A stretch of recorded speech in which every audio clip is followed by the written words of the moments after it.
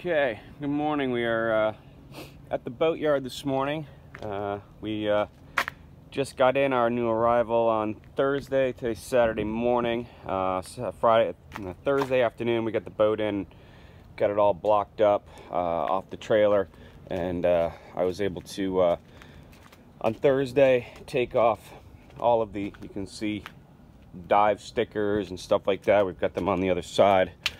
Still a little goo on some of that we've got to take off today, and we're gonna do there was diamond plate right there, and you can still see where the other stickers were.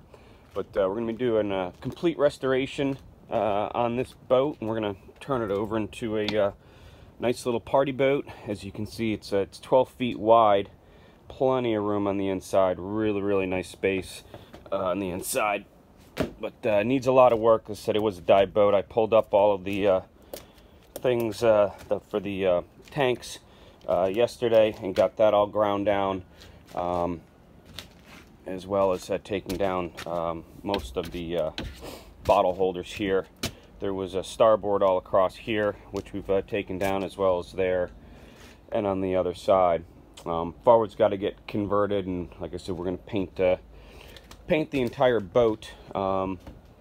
The exterior is going to be a nice blue, and interior and topside is going to be white.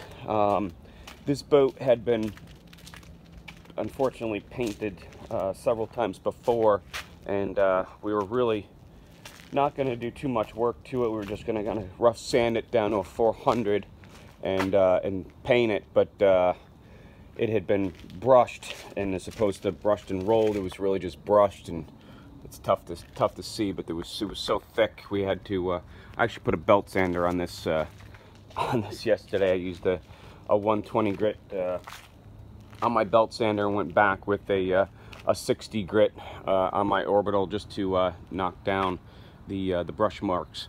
So we'll build this back up to a 400 grit, and it'll be prepped for paint. So today we're going to get the rest of the goo off, and from there we're going to finish sanding down the hull, and then start masking and prepping for paint, as well as once the dew dries, we'll start getting to the top side on this and start sanding that down as well. So progress is coming. We've got charters already booked, so we're kind of under the gun to get this thing ship shape. So I'll keep you posted.